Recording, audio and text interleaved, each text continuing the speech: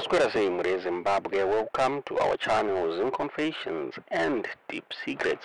Kana kari chikutanga kuya paneno channel, please don't forget to subscribe. Kana chikwa gara ka subscribe, but don't forget to comment and share this video. Nasi Mure Zimbabwe tafigirai nyaya kupisa, nyaya kunetsa ma streets social media, nyaya burizwa na Hwende Hwende uya buda achitaura iye achita akaita meeting SADC ikataura iyo ichiti havasi kuuya muno muZimbabwe uchinzi nyaya yema-elections inyaya yakatopera kudhara reZimbabwe uchinzi akaudzwa neSADC secretariat kuti the issue yema-elections emuZimbabwe is now a closed chapter. Akabuda Hwende toti mungozvinzwira achitaura ega pamusoro penyaya iyi achitaura iye achiti vanosonjamisa vakabuda mubato reCCC vakakuita CCC zvinzi is now is not the president weCCC zvinzi so SADC yakataura iyo ichiti hapana zvainokwanisa kuita inouya ichimirira ani and is the one akacontesta ma-elections yaya kwatiri kuita hapana party yaakurepresenta mureZimbabwe. Vazhinji vakabuda vachivava vachitaura iyo vachiti Hwende mutengesi mureZimbabwe, vamwe vakabuda vachisapotawo Hwende nezveshuwa nekusonjamisa kuita kwaakaita politics kwaisabuda SADC yacho even ikati riran nosonjamisa haana party anokwanisa kurepresenta. Vamwe vakabuda vachitaura vachiti vachitaura vachiti zveshuwa is now a closed chapter zvinzi Mnangagwa angokwanisa kuassume the chairmanship yeSADC ndiani achakwanisa kumubvisa, hapana anokwanisa kumubvisa, hapana ndiani ngakumeka ma-decisions on this issue mureZimbabwe. Tikadi kuwesta nguva yenyu toti mungonzwa zvataurwa navaHwende pamwe chete navamwe vatsigiri veCitizens Coalition for Change pamusoro penyaya iyi. Mobva matidzo zvamuri kufunga mucomment section. Parliamentary delegation, because I'm also chairing the public accounts, we met the executive secretary of SADC, because there's an organization called SADCO PAC, which is just an umbrella body of SADC parliaments, the Public Accounts Committee. So Zimbabwe is a deputy secretary general. So when I was elected as the PAC chairperson, I assumed also that office. So we went to meet the executive secretary in Botswana. And during the same meeting, I then raised the issue of Zimbabwe to say, look, we are waiting for you in Zimbabwe because we think that according to your report, the election was a sham, it was rigged, and you need to come and help the country to resolve that issue. And they all laughed, including the executive secretary. That's the reason why I wrote it on Twitter, so that pressure can be put on him, because the whole country can't wait for a SADC that is not coming, you know. And I put it there as a public official. I had met him.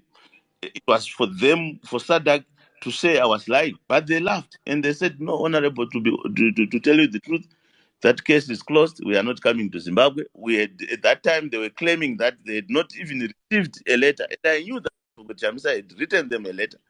But that is the contempt which these bodies have for opposition politics. But instead of attacking me, we were supposed to put pressure on SADC, you know. And in June, there's no election. They are busy preparing for SADC meeting summit in August. Roads are being built. Preparations are at advanced stage. And I'm not sure in August, 3 months from now, when Mnangagwa assumes the chairperson, whether it will still be feasible for us to expect SADC to come and do a free and fair election. But these are matters that the citizens of this country must... my own opinion was that SADC's position was just to lead the way. They spelled out the irregularities that were in that election. But it was supposed... It's us, Zimbabwean citizens, that are supposed to take that forward and confront our government, confront the regime, and demand a free and fair election. SADC will not come and impose an election. So that's what we are saying. We are not differing with what Advocate Chamisa is saying, that the election was not free and fair. Everyone knows that. I'm sure everyone knows that. lead to a free and fair election? Do you negotiate and change the laws? Because even now, with these laws, if an election is held today, the same outcome will come out. Because for now, we are differing with his suggestion that the whole country must wait for SADC. We are differing with him because he's no longer part of the Triple C. He left. He is not a politician, but he is our presidential candidate that participated in the election. You know, as we are leading the Triple C that is there, and we think differently, that we can't make the whole country wait for SADC that is not coming. So it's a different strategy. Yeah, if there was a referendum and there was a clear referendum that says that resignation, and there's a way of asking the people, and then there's a majority that says so, then it might become a question. But it's not going to be driven by an unscientific belief that if one resigns, SADC will come in. I mean, it's a right. We have a president who has resigned from our party, and no one came to say now the opposition no longer has a president. Everyone expected that, look, if you don't have a president, you can elect an acting president and you move on. So these ideas that people will resign or to continue being victims of the regime to prove a point does not make sense in our respective view. If it was not important for people to be in parliament, why do you fight hard to remove them, to want them to come out of parliament? Who is pushing the desire that they come out of parliament? Why is it an issue if it's an unimportant position for people to represent their constituencies or their councils? All politics is local. There are many decisions that are made by a councillor, that are made by an MP, that people don't see, that really matter on the ground to the people. The presence of an MP can mean food for someone. It can mean access to the state resources. It can mean directions. It means a whole host of things at a local level. And at a combined level, it then has the issues of the politics. But we are where we are. The point that the SG was making was that, look, Honorable Hwende was making, was that, look, SADC, from all intents and purposes, whatever happens, they've drawn a line. We are hosting them, and hosting means that we become the chair of SADC. And how can the chair of SADC remove himself or cause a situation where he undermines his hosting? And remember, is that not what Nelson Chamisa is trying to put pressure against?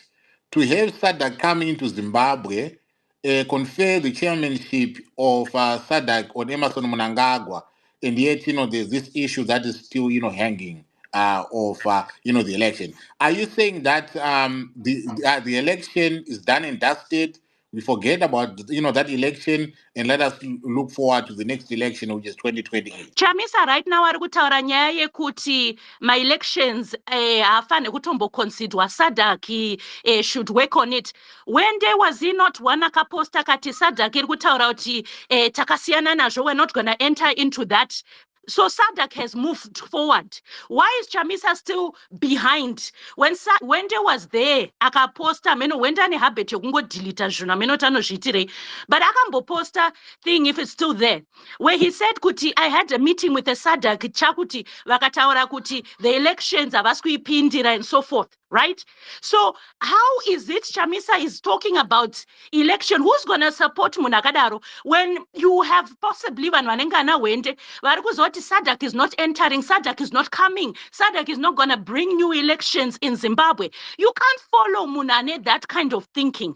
So perhaps that's why parikuya the defending of the democratic space, because you have to do zvinhu zviri sensible, zviri kuenderana nenguva. You also can't follow Benziwo at times, but still, like I said, if you he signed and said mucharwira munhu muchasapota munhu ega, you need to definitely support them no matter what. But if they hadn't have done that, I would understand where they come from. So there are two sides to this thing. They can only follow a leader so to the promised land. Kana vaona kuti munhu uyu kwaari kuenda akuendeke. Can you blame them for doing what they're doing?